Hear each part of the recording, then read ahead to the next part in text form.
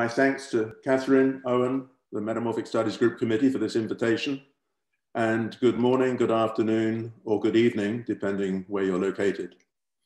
What I thought I would start with, first of all, is to just tell everybody how we ended up with the Metamorphic Studies Group.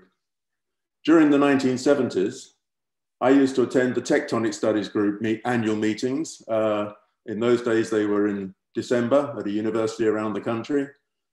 TSG started in 1971 as a special interest group of the Geological Society.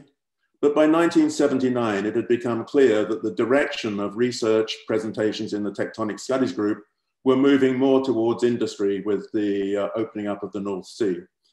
And I was talking with Tony Barber at the 1979 meeting, bemoaning the fact that studies in ductile crust were unlikely to continue to be presented at the meeting, and what was I going to do? And Tony suggested that I propose a Metamorphic Studies Group, and that he was on council of the Geological Society, he would present it to council. I wrote the proposal, he presented it to council, council approved it. Bernard Leake was the treasurer of the Geological Society at the time, and he was also on the Mineralogical Society's council. He may well have been treasurer, I don't actually remember. And he suggested that I make the proposal to the Mineralogical Society Council as well, and that we consider this as a joint special interest group. It was approved by the Mineralogical Society Council, and it became the first joint special interest group of both societies. And I think it has been extremely successful for both societies, and as Catherine said, particularly for the Mineralogical Society of Mineralogical Society. In the early days, we ran a number of meetings. The inaugural meeting was in 1981, as you heard, the first research in progress meeting, which is where we formally elected a committee, although we had gone ahead trying to put people in place before the meeting itself. We also, in those early years, tended to run a larger multi-day meeting as well as the research in progress meeting. And you can see in 1982, we managed to run 3 meetings. And in 1983, we had a large meeting on Dalradian metamorphism. And that was in fact associated with the first field trip that the MSG ran, that was organized and run by Ben Hart, and was an outstanding trip to the Northeast Highlands. Here you can see the speakers at the Fluids in Metamorphism meeting, most of us looking somewhat younger in those days. Unfortunately, Vic Wall is no longer with us. And then the Journal of Metamorphic Geology. Now this is has a slightly different origin.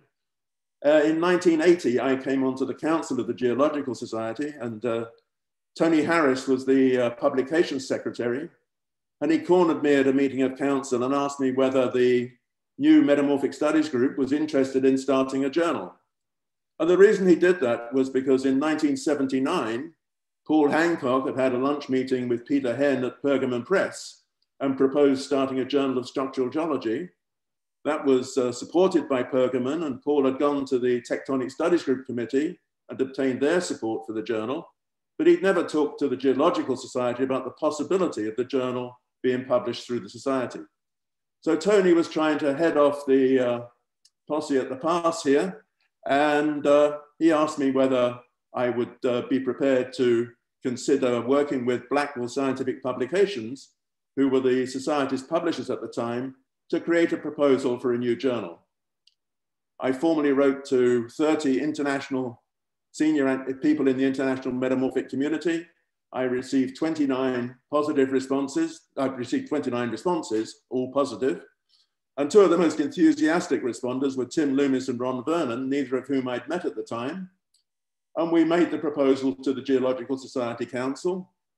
Unfortunately, Bernard Leake, as treasurer, was rather pessimistic about finances at the time, partly because the society was preparing to bring its publications in-house, or thinking about bringing its publications in-house, even though it took quite a few years for it to do so. And after much discussion at council, council decided not to go ahead with the journal and wrote formally to Blackwell saying that Blackwell could go ahead on their own, but the Geological Society wasn't going to be involved. Blackwell then asked me if I would like to continue working with them to develop the journal, and the rest is history. And I managed to stick it out for 38 years. Okay, so my task was to give you some kind of perspective from the past 40 years. Of course, this is going to be a personal selection simply because there's far too much material to cover. So I think we can refer to this 40 years as the golden age of metamorphic studies. Admittedly, I've plagiarized that title from the Mineralogical Society of America's centennial. And I think we've seen a lot of progress in this 40-year period with both quantification of pressure temperature conditions, pressure temperature time paths, metamorphism and tectonics, reaction mechanisms, porphyroblast nucleation and growth, rates of processes from grain to origin scale.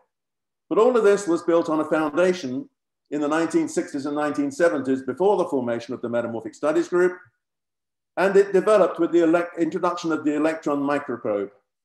Now, those of you that were at the Metamorphic Studies Group Research in Progress meeting last year, which was somewhat delayed because of COVID, might remember Claire Warren's medal talk, award talk, Bowen Award talk, Barrow Award talk, when she referred to the number of toys available in departments these days to play with. Of course, in the 1960s, we had one toy, the petrographic microscope, and that was then supplemented by a few electron microprobes widely spaced around different countries. What you see here is the first, on the left-hand image, the first garnet zoning profile published by Link Hollister, who's, this was part of his PhD work at Caltech, published in Science in 1966. And then on the right, one of the classic papers mapping garnet zoning, showing the iron, magnesium, calcium, and manganese distribution in this garnet from Massachusetts. And that was in a paper with Peter Robinson and Alan Thompson. Unfortunately, Bob is no longer with us either. And of course, in the 40 years, we can jump forward to Freya George's award-winning article. And we see here examples of the toys available to us with X-ray tomography at the top left, allowing us to locate all the porphyroblasts in a sample. And then on the right-hand image, the kind of mapping that we can undertake these days in order to make deductions about garnet nucleation and growth. One of the other aspects of our work, of course, is to track metamorphic pressure temperature time paths. And these we can think of as metamorphic flight recorders that record the journey from surface back to surface for us. And it's been our task to unravel that journey in a quantitative way. So each PT datum that we determine records a point on a geotherm that's been crossed during a dynamic orogenic evolution, either from higher to lower thermal gradients in a clockwise sense in PT space, or from higher to lower thermal gradients in a counterclockwise sense in PT space. And we know that to fully characterize metamorphic rocks, we need not just temperature and pressure, we need to think in terms of the thermobaric ratio, the actual shape of the path.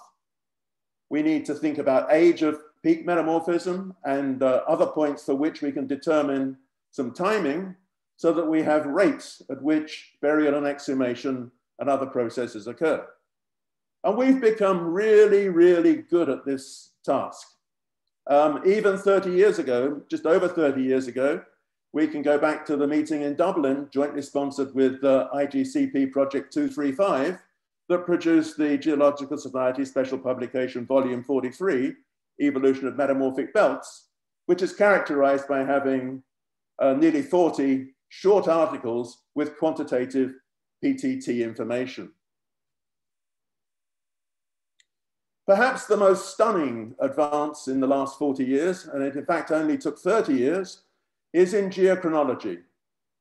From one of the first studies of metamorphic zircons in 1986, through to the reviews in Mineralogy and Geochemistry volume on petrochronology in 2017. I find the progress in 30 years to be amazing. I can't imagine that we could have predicted this back in the 1980s. And I think it's been incredibly important to the last decade of studies in metamorphic geology. But one of the things that is important from my point of view is the development of studies in ultra-high temperature metamorphism and ultra-high pressure metamorphism. And we went through a period where it seemed that everybody was trying to get the highest temperature and sometimes the highest pressure, a period that Roger Powell regarded as people following the principle of maximum astonishment. And I think we've rather got past that now, and we've become a lot more blasé, perhaps, about both UHT and UHP metamorphism. UHT metamorphism appeared on the stage first, and by 1980, as you can see on this slide, regional scale ultra-high temperature metamorphism had been confirmed in the Napier complex, based on a number of studies stretching back to 1968, beautifully summarized in Simon Harley's Encyclopedia of Geology review. But it was not really until Simon's article in the Geological Society special publication in 1998 that it was formally defined as metamorphism at temperatures greater than 900 degrees. So the definition that Simon is using today is that UHT metamorphism forms the higher temperature part of the granulite fasces, which spans conditions of 3 to 18 kilobar and 700 to 1100 C. It's only in the last 20 years that UHT has become fully recognized as a widespread and important style of metamorphism. I hope Simon won't take too much offense. He knows we disagree on this point, but I don't really see the difference between metamorphism at just over 900 and metamorphism at just under 900. And so I prefer to think of this as metamorphism within a range of thermobaric ratios, and this being rather a continuum of process from lower to higher temperature. The real problem with UHT metamorphism, of course, is both how to do the heat and how to cool these rocks slowly. Timescales of UHP metamorphism are shown here on the left from Simon's article. And what I've shown on the right is an unpublished plot by Chris Clark and myself, which relates the minimum area that we have today for a particular UHT terrain and the duration of the UHT metamorphism. And what you can see from both plots, if you're familiar with some of these locations, is that size matters. It's the really big UHT provinces that have the long duration, slow cooling PT paths, and they are very difficult to explain. So the heat is the first problem, and this has been addressed on a number of occasions, going back well before Becky Jameson. She concurred with previous workers that tectonically accreted or thickened heat-producing crustal material is important. Chris Clark in the Elements review concluded that along with high internal concentrations of heat-producing elements and low erosion rates is the most likely setting.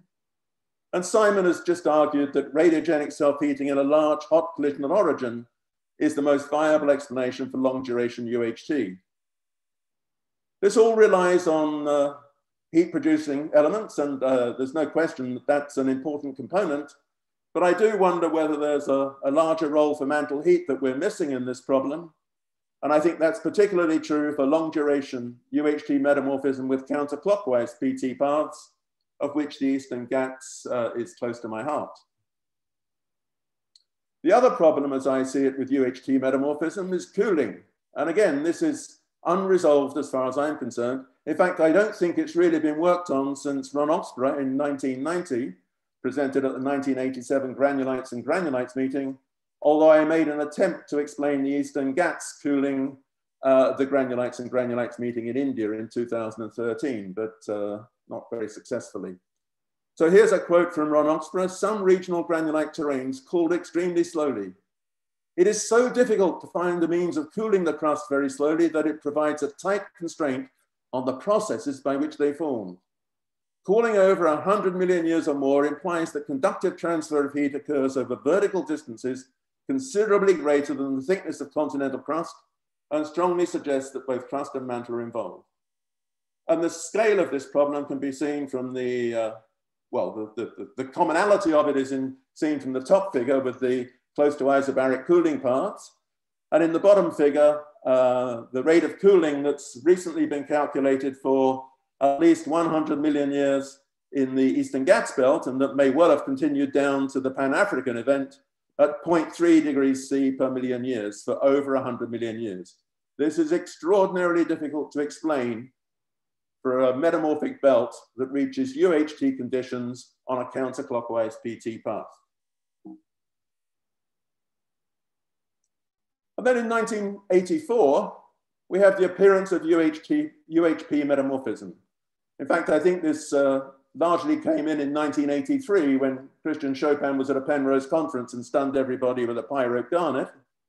But what we see here is the hand sample from the southern end of the Dora Myra Massif in the Alps, and an image of coesite included in garnet with the radial cracks and the palisade quartz around the interface between the coesite relict and the garnet itself.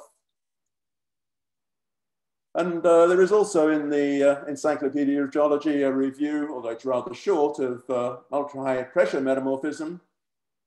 And ultra-high pressure metamorphism is metamorphism of crustal rocks in the PT region above the quartz coesite reaction boundary. That's to say higher than about 2.8 GPa at 600 C. And it's characterized by the appearance of coesite or diamond. Now again, in this particular review, the authors have decided to divide UHP metamorphism by temperature into low temperature, medium temperature, and high temperature.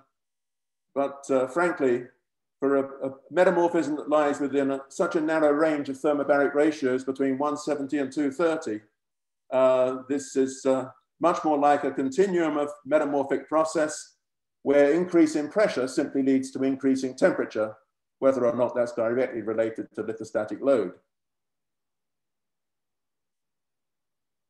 Once again, size matters. Exhumation rates for UHP metamorphism are much faster for small terrains and rather slower for large terrains, although they're all, of course, much quicker than for UHT terrains. And so we see here that the rates are on the order of millimeters to tens of millimeters per year, and the style of exhumation is different from small to large terrains.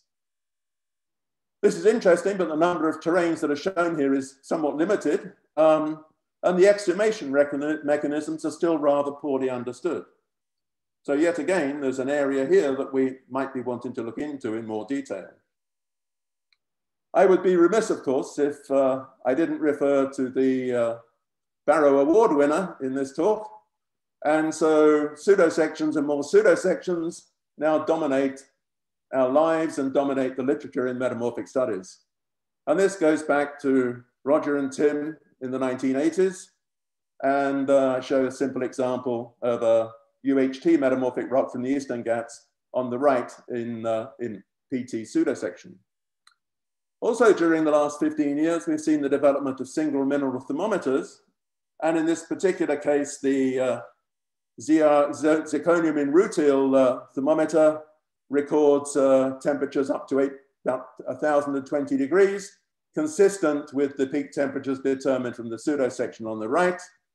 And the titanium in zircon temperatures around 900 or so record the crossing of the solidus on the cooling path, again, consistent with the pseudosection on the right. We can also think in terms of metamorphism, tectonic setting, and secular change. And as many of you will know, this is what I've been doing in the last few years, actually the last 17 years, 16, 17 years. What I show on the right is a data set of 564 metamorphic localities. They're shown in relation to the metamorphic fasces in the top left and in relation to thermobaric ratio on the top right, and plotted by thermobaric ratio against age in the bottom. And low TP metamorphism, shown in the blue, forms in subduction channels at accretionary margins and during subduction of passive continental margins at the present day. And in the past, this is what we use to mark sutures in older origins. But of course, as you know, these rocks mostly only go back to the late Neoproterozoic, with a few examples in the Paleoproterozoic. Intermediate TP metamorphism is associated with mountain building in the present, in recent past. And it records orogenic thickening in older orogens, or it records the orogenic welt, if you will, or the orogenic belt itself, strictly speaking. High TP metamorphism occurs in the orogenic hinterlands. So if you like, behind the orogenic belt, back arcs and plateaus in recent past. And it records orogenic extension, I think, late orogenic extension in older orogens. You can also see in the diagram on the bottom right that bimodality starts appearing in the Paleoproterozoic. Bimodality is a feature of metamorphism at convergent plate margins. And shown here on the left is the results of a statistical analysis of the metamorphic data set. And it confirms that the bimodal distribution of TP became increasingly distinct since the Paleoproterozoic. This appearance of bimodality is consistent with a growing consensus that plate tectonics reliably can be taken back to the Paleoproterozoic, but not before. I emphasize plate tectonics. That doesn't preclude subduction in the Archean.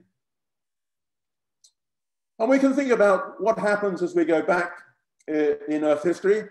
The mantle potential temperature is almost certainly warmer by as much as perhaps 150 to 250 C by the time we get back to the Archean Proterozoic boundary. And that changes the way that the lithosphere behaves and how orogenic belts form. And what I show here is the most recent of two modeling studies from Chowdhury et al.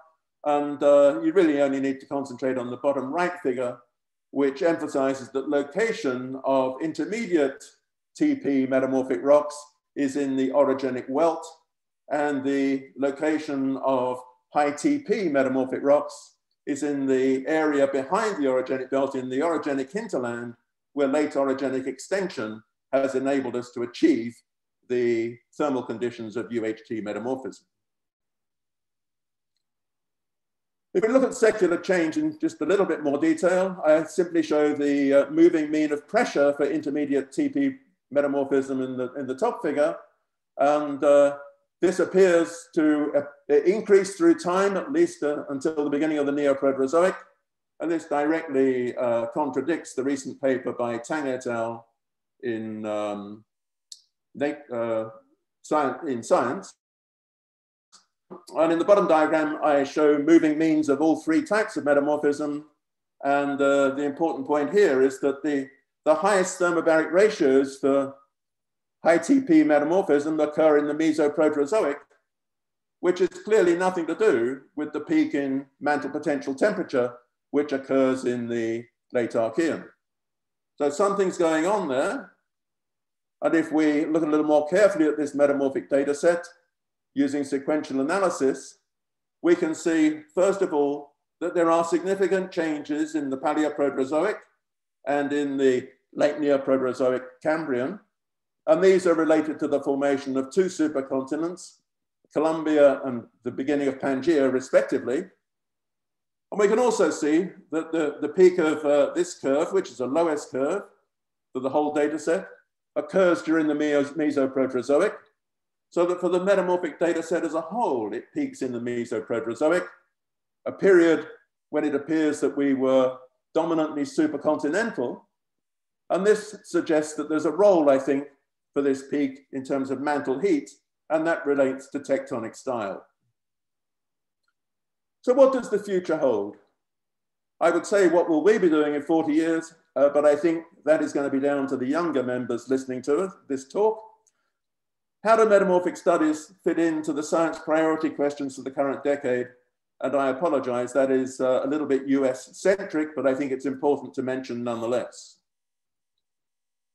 So I want to point out that MSA held its centennial symposium about 20 months ago. One of the 14 themes in that symposium was a second golden age for metamorphic studies. After the first 100 years. And the two outstanding talks that made up that session were by Ross Angel and Lucy Tajmanova. Both of those are available online through the Mineralogical Society of America, and they're both worth listening to. And of course, it's inevitable that I have to lean on them a little bit, since it's only 20 months since they did some of the job that I've been asked to do here. So what I'm showing here is perhaps where we are at present. We're coming to the end of this first golden age.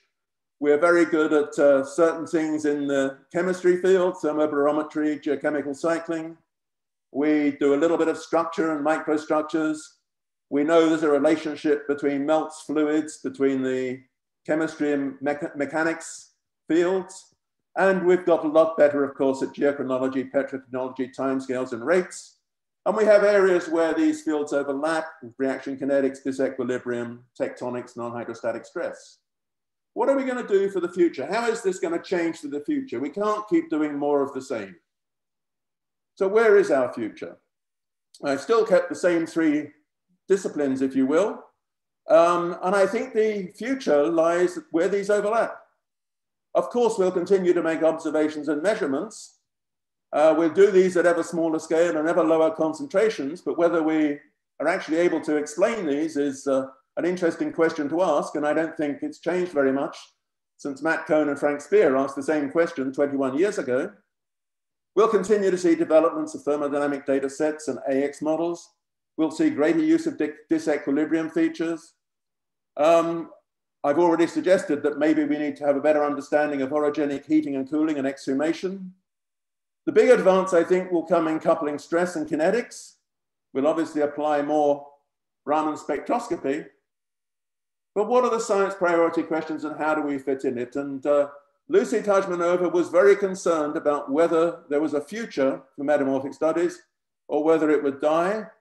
And if you look at this science priority questions for the current decade from a National Academy of Sciences committee advising the National Science Foundation in the US, there are 12 priority questions. Of course, petrology is not explicitly mentioned, it never is. But there are some places there where we can fit in, and maybe this is what we need to be thinking about for the future rather than more PT studies. Where and why and how did plate tectonics start? Critical elements in being recycled, relationship to earthquake behavior, slow slip, etc. What does Earth's past reveal about the dynamics of the climate system, particularly with respect to carbon sequestration, geological processes influencing biodiversity, and earth science research in relation to geohazards. Thank you for your attention. Fantastic. Thank you very much, Mike. Do we have any quick questions or comments? You can put them in the chat. That was a really great overview of some of the fantastic work that's been done over the last 40 years, and hopefully some food for thought for those of us thinking about the next 40 years and what to write our grant proposals on. So that was, yeah, really great. So does anyone have any questions for Mike?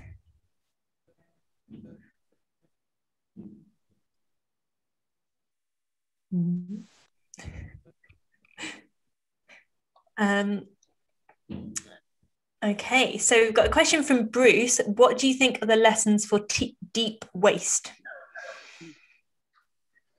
Bruce, surely you know I know nothing about deep waste. I think the obvious lesson is that we need to be more involved with it. Okay, great. And Alex is asking, what is your view on preservation bias, by analogy, the fossil record? I think there's two aspects to that. I think there's a survivorship bias. I think it's, we tend to think that the Archean cratons are the key. Maybe they're simply the survivors. Maybe there's stuff we're missing and we'll never know about because it didn't survive the Archean. So there's a survivorship bias as we go back in time to the cratons. And then, of course, if we think in terms of orogenic belts, there's clearly a preservation bias in orogenic belts. The interesting thing is that if you look at the distribution of ages of metamorphic rocks and distribution of UPB zircon ages from igneous rocks, of which we have more than 100,000 compiled now, the peaks are in the same places, suggesting that there's a preservation element, I think, to both the magmatic and metamorphic records. Whether or not there's also a variation in rate of crustal production associated with orogenesis, I think remains uncertain. But there's clearly both a survivorship and a preservation bias, and we need to be aware of that in the metamorphic record.